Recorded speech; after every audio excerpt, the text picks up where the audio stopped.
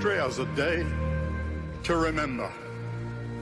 None of us will ever forget the pictures of our courageous firefighters and police, many of whom have lost friends and colleagues, or the hundreds of people attending or standing patiently in line to donate blood.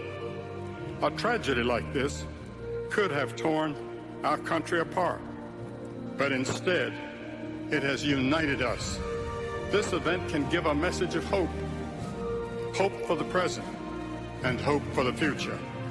The cross tells us that God understands our sin and our suffering.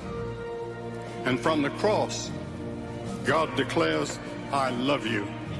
The story does not end with the cross, for Easter points us beyond the tragedy of the cross to the empty tomb. It tells us that there is hope for eternal life, for Christ has conquered evil and death.